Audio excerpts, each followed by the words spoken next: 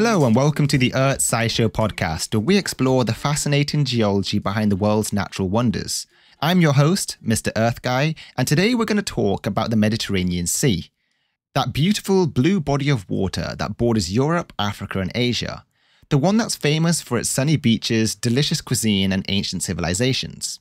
But did you know that the Mediterranean Sea was once a dry and barren desert?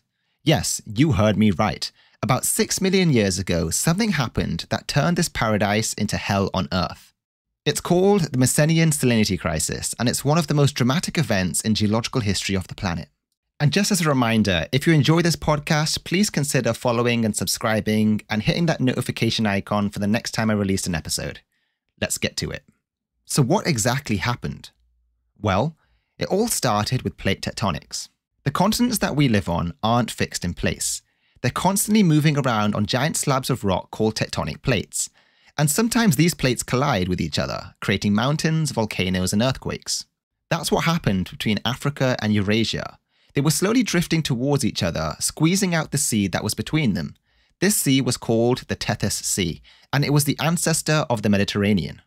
As Africa and Eurasia got closer and closer, the Tethys Sea got smaller and smaller.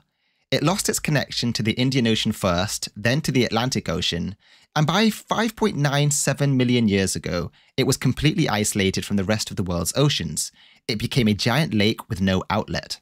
Now imagine what happens when you have a lake in a hot and dry climate with no fresh water coming in. It evaporates, right?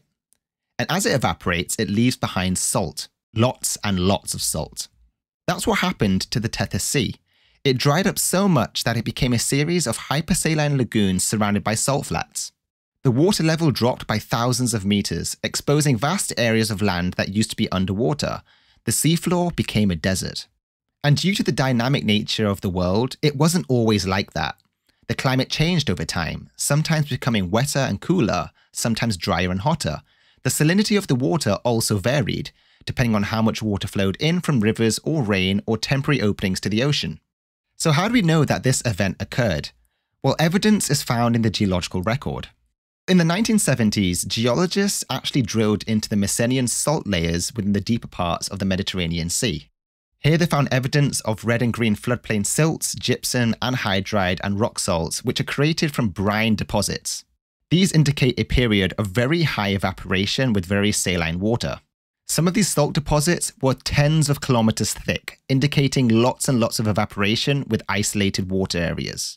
But massive presence of salt doesn't always require desiccation of the sea. The main evidence for the evaporative drawdown was from viewing the remains of submerged canyons that cut into the size of the dry Mediterranean basin by rivers flowing down the abyssal plain. And for those wondering, the abyssal plain is essentially the sea floor. For example, the Nile cut into its bed down to 200 meters below sea level at Aswan, highlighting just how shallow the Mediterranean Sea had become in its life cycle. There is some evidence that plants and animals did survive in this area, but they are far and few between. Most of the time, life was hard in the Mediterranean basin. Many plants and animals died out because they couldn't adapt to the extreme conditions. But some land animals saw this as an opportunity to explore new territories. They crossed the dry seabeds and migrated between Africa and Eurasia. Hippos, antelopes, camels, and rodents were among them. Some of them even colonized islands like Crete and Malta, which were then like mountains in a plain. But this situation didn't last forever either. Eventually, something happened that changed everything again. Something big, something epic. It was a flood like no other. A flood that filled up the Mediterranean basin in a matter of years. A flood that marked the end of the Messinian Salinity Crisis and the beginning of a new era. We call it the Zanclean Flood. This flood brought back life in a spectacular way.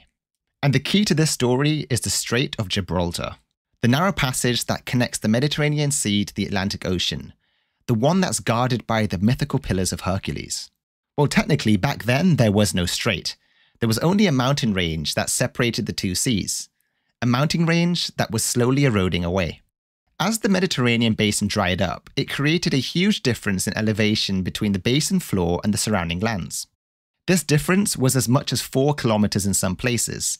That's like having Mount Everest next to a deep hole, and this difference created a lot of pressure on the rocks that held back the Atlantic waters. At some point, the pressure became too much. The rocks gave way and the waters started to spill over the edge. At first, it was a trickle. Then it became a stream. Then it became a river. And then it became a gigantic waterfall that carved out a deep channel in the rock. And then before you knew it, it became a flood. A flood that poured millions of cubic meters of water per second into the Mediterranean basin. A flood that created rapids and whirlpools and waves that were hundreds of meters high. A flood that raised the sea level by 10 meters per day. It was like opening a giant tap and filling up a bathtub. But this was no ordinary bathtub.